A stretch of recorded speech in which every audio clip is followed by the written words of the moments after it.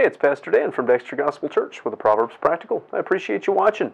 Today's video looks at a familiar but crucial truth related to our happiness. We're in Proverbs 25, verse 24. It says, "It is better to dwell in the corner of a housetop than with a brawling woman and in a wide house." Well, this is a pretty recurring theme in Proverbs, that who you are with matters more than where you are. In fact, this is an exact quote of Proverbs 21:9, and it carries the same idea as Proverbs 21:19. The quality of your relationships matters more than the cost of your dwelling. So Solomon warns his son, look, you might have a palace someday, but you'd be better off huddled under a tarp on the rooftop than sharing that palace with someone who's always fighting with you.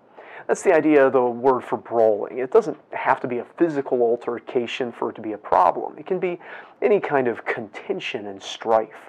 Living with someone who's always trying to argue, always trying to push for their way is so exhausting that you'd rather just go live on top of the roof.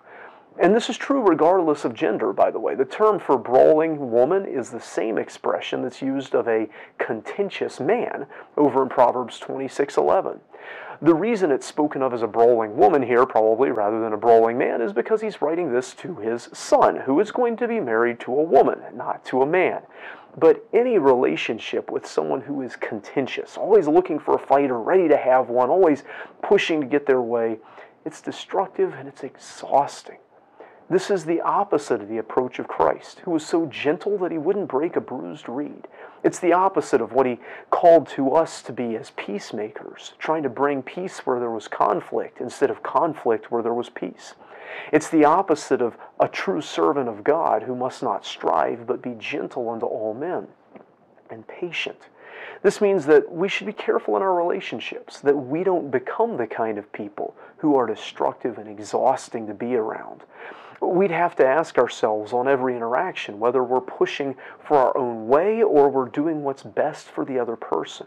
We need to check whether we're being argumentative or contentious, and whether even things that we disagree about can be allowed to just pass.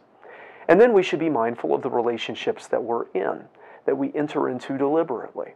If we know someone is contentious, they don't just make a bad spouse, they make a bad roommate, they make a bad close friend, they make a bad close co-worker, and so on. Who you are and who you are with matters a lot more to your happiness than where you are. I hope this video is a help to you. If so, hit the like button. If you haven't already subscribed to our channel, do so for more content like this. Until next time, hope you stay well and live peacefully.